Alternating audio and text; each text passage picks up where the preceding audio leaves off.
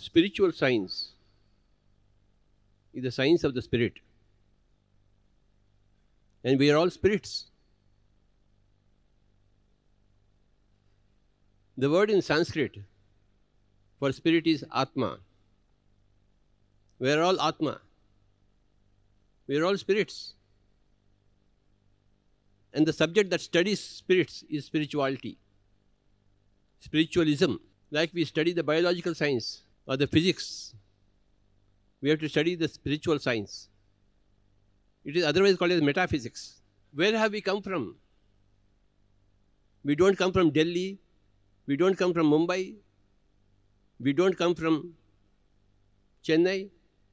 We don't come from Paris. We come from our past lives. We all come from our past lives. We have had many lifetimes, and this is one more lifetime, one more body time, one more lifetime.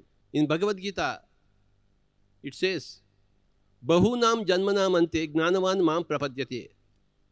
Bahunam janmanam means after many lifetimes, gnanavan, a knower, a scientist, mam prapadyate, he will understand himself. It takes many lifetimes to begin to understand yourself.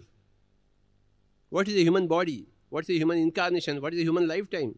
It takes many lifetimes to become a knower, gnani. Bahunam janmanam ante gnanavan mam prapadyate. Prapadyate means understanding. Mam means yourself. Bahuna means many. Janmanam, many lifetimes. Our understanding comes from many lifetimes.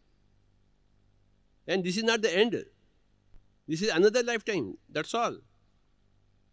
And after this lifetime, we are going to take many more lifetimes, many more body times. It is an endless process. Again in Bhagavad Gita, Krishna tells Arjuna, Hey Arjun, you and I have taken several lifetimes. I know about all my lifetimes and your lifetimes also, but you don't know anything. That's why you are crying. I know about all my lifetimes and your lifetimes, therefore I don't cry. I am always dancing. I am always music. Music and dance are with me always.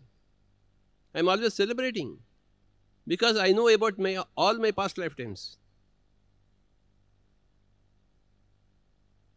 He tells Arjuna, you don't know.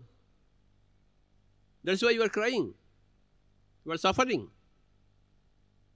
So you try to begin understanding yourself.